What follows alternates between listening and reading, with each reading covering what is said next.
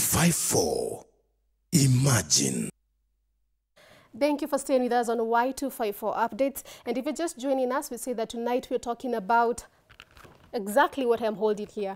Blessed to be a blessing. This is a book written by one Samuel Mwinamo Asena. And tonight he joins us in studio to help us really understand what does it mean for him probably to sit down and write this book. I'm sure you hand them the intention of making sure that you inform people and you give us more information probably about blessings that we do not know. Talk to us across our social media platforms. That is at Y254 channel. You can also reach me at Patricia Morioki. Thank you very much, Samuel, for finding the time to be here tonight. And the first time when I really got this book and preparing for this interview and went through the topic, just as it says, blessed to be a blessing, I just thought that many of us don't really think that we can be someone's blessing. But you're going to be helping us tonight really understand all that. But before we dive into the book, probably to give us a very brief background about who Samuel is, where did he grow up, probably where did he go to school, and all that. Okay, my name is Samuel Mwinamo Asena, as you have said. I was born and brought up in Kakamega. I grew up under the care of my grandmother, my maternal grandmother to be specific. I lost my dad when I was barely 2 years old. 6 years later, my mother also went to be with the Lord. So the person who's really brought me up and been there throughout my journey has been my maternal grandmother, whom I celebrate. As for school, I was at Kakamega Township Primary School. For high school, I went to Mbale High School. And finally, for my undergraduate, I was at Moi University School of Business and Economics. Okay. Yeah. Okay, so let us now get into probably what brought us here tonight. Sure. Would you give us an elaboration for a viewer who is watching us tonight? Elaborate on the topic, blessed to be a blessing, and why you chose this title for your book. Yeah, blessed to be a blessing was originated from the book of Genesis, chapter 12, from verse 1 to 3. This is God speaking to Abraham and telling him that I am going to bless you and I'm going to make your name great. And then as you go towards the third verse, you hear him turn the conversation on its head and say, and you will be a blessing. Through you, all the families of the earth will be blessed. So the idea behind this book is that, one, everyone is blessed in their own way, in their own manner, in their own interpretation. Okay. Everyone is blessed. And what we need to be asking ourselves is, how can we make use then of that which has been given to us, of that which we have received, to make a difference in the life of someone else. So that's the whole idea really behind the book. Yeah. And how then do we, when we talk about blessings, how do we measure blessings? Can we even measure blessings? Because probably there's someone sitting somewhere watching us tonight and they're like, I don't really understand what you guys are talking about, because most of the times we've put blessing on probably being blessed with a good phone, a good watch and all that. Would you tell us really, when we talk about blessing, what can people look out for to really know that they are blessed? From the onset, blessing is first a state of being.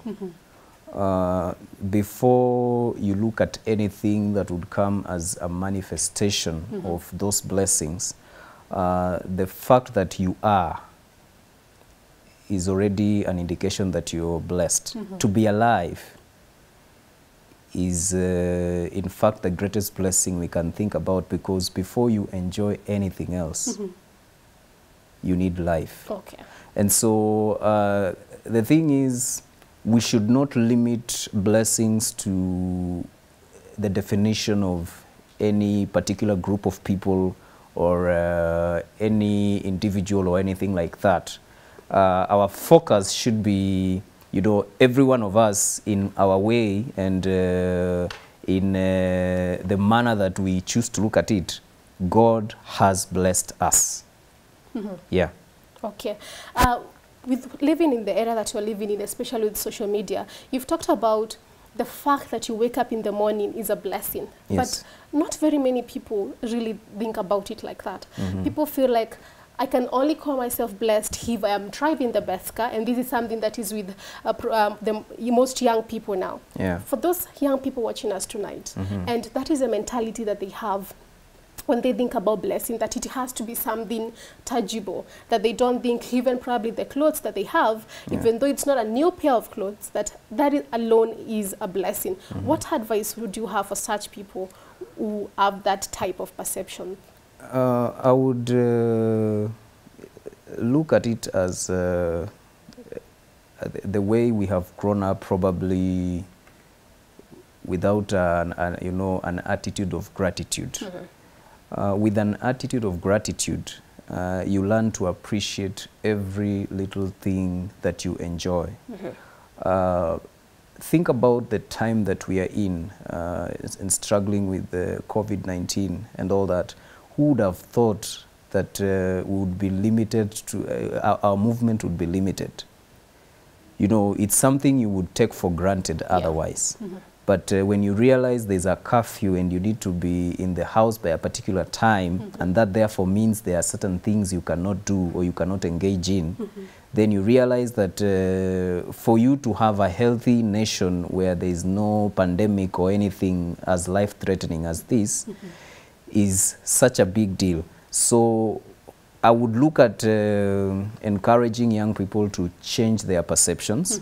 To begin with where they are and what they have before they shift their focus to what they are looking for. It's good to have a vision of the kind of future you want, but a vision should not be the fact that you still haven't reached where you want to reach. Shouldn't keep you from celebrating where you already are. Okay. Yeah. People watching us tonight really must take note of that. Celebrate where you are before you get to where that you want to be.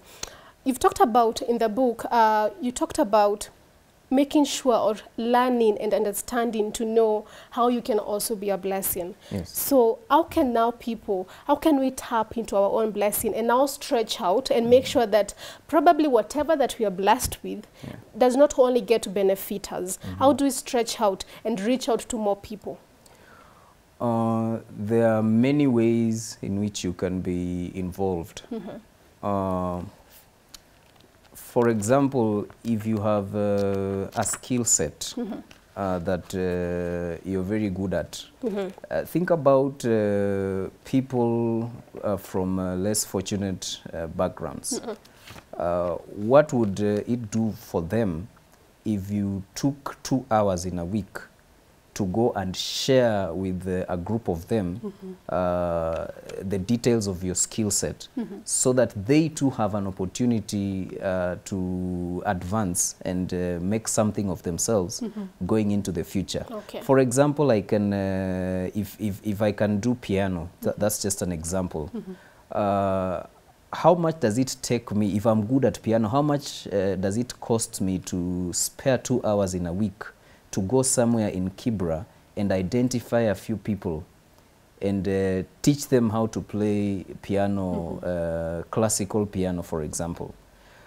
It might look like a very little thing, but the kind of doors and opportunities that would open for those people, you don't even want to begin to imagine. So it's not about how much money I have in the bank. There's so much that I can still give, even if I'm struggling financially. Yes. Okay. And that's very critical for many of us young people to take note of. Yeah. In the book, on chapter 6, you've talked about the blessing of pain. And I would like to quote some of the words that you've used, or rather a statement. When you think about pain, it is difficult to tell how it would be associated with a blessing. How can pain be a blessing? What purpose does pain serve in our lives to be considered a blessing? How many people in this world or rather even people tuning in tonight, most people don't find it very easy to think that the struggle, the challenges, and all those things that probably don't look right for them could be a blessing. Yeah. And we've seen people get so angry with others. We've even seen people get angry with God himself because of probably a certain situation. Yeah. So now, how now do people watching us tonight, or anyone who gets to watch this interview even later, how do they now take that challenge and not only look at the negative side and know that at the end of the day, probably this could be a blessing? Just as your statement says that pain can be a blessing. I would begin with the physical pain, for example. What would happen to you, and this is a question I ask in the book, what would happen to you if your nervous system went dead? If you stepped on a piece of coal or on a hot iron, it would be probably 30 minutes before you note that there's something happening to my leg. Yeah, because there's no pain. Sense, yeah, and you can't sense. Yes. So wouldn't you appreciate the fact that that pain has saved you from losing your leg or losing a part of your body? That's physical. Think about experiences that the experiences that we go through in life. You're only able to advise people or speak from an expert point of view, courtesy of some of the experiences that you've gone through. However much I would love to talk about the pain of childbirth, I don't understand it. Only somebody who's been there can talk to someone else and tell them, you know, this is how it feels. And this is how you go through this kind of thing. So in that way, the fact that this person has gone through that experience, while they were going through it, it was very painful. But out of that painful experience, they are able to advise, to offer somebody a helping hand, you know, to offer somebody guidance to go through a similar experience. Think about, this week I was just listening to someone talking about the story of Joseph. If somebody had picked Joseph from the pit where his brothers had thrown him, Joseph would never have become the prime minister. Yeah. The process was very painful. But the end result was more than anybody could have bargained for, more than anybody could have thought possible. So pain experiences, negative experiences are a blessing because of where they take us, how much growth we experience as we go through that process. Yeah. Okay, so I hope that people really now get to understand or probably have adopt to a new perception or approach on how they look at challenges.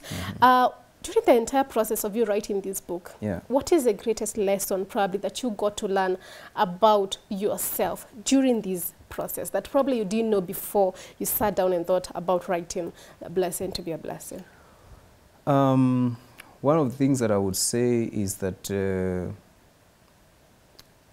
it took me quite some discipline and focus to sit down and go through the first draft of this book. Let me tell you that I finished the first draft of this book in 2016. Wow. But I shelved it because I was like, I don't seem to be ready to get this out there. I was looking at how much money do I have, you know, for everything that goes into publishing and all that, and a lot of things. But then I made up my mind at the beginning of 2020, and I decided this book has to come out by May. And so if there's a lesson that I learned in the whole process, it's that when you make up your mind to do something, some people say the universe conspires to make it possible. And that is what I would say happened, because I was able to find support and help from very many people to make this a reality. I would even dare to say that probably I was in a better financial position in 2016 Than than when I did publish this the in book. 2020. Okay. Yes. So, final thoughts, final comments on this topic as we wind up. What is your message to people watching us tonight? What do you get to leave them with? I would say this. This is what would be the summary of the message of this book in closing. One, that you are blessed. Secondly, that it is possible to misuse and abuse the blessings of God upon your life. Thirdly, is that there are consequences for misusing and abusing God's blessings. And finally, every blessing is meant to be a blessing to many other people. Okay. And anybody who uses their blessing to touch the lives of others is guaranteed of eternal rewards. Okay. Okay. Yeah. Where can I get, if someone watching us tonight, where can they get this book? They can order online on Amazon. You can order a copy from Amazon, whether it's soft or a physical copy. They can also reach me personally on 0774 776 413. I will just repeat that again, 0774 776 413. So they can reach me and I'll be able to do that. They can also look for me on social media. Facebook is Asena Samuel Mwinamo. Twitter is Awsomeone, AWESAMONE. At Awsomeone, yeah. Okay. Thank you very much, Samuel, for finding the time to be here. I'm sure that if you've tuned in tonight, I'm sure you've learned a lot. If probably you didn't know that you can be a blessing to somebody, then you know it today, and go out there and touch lives in whatever ways that you can. And you've heard from Samuel, it doesn't have to only involve money. Use your talents, use whatever it is that you've been given to make sure that you're probably being a blessing to someone else. Thank you very much for joining us tonight. My name is Patricia Muriuki. Do have yourselves a very good night.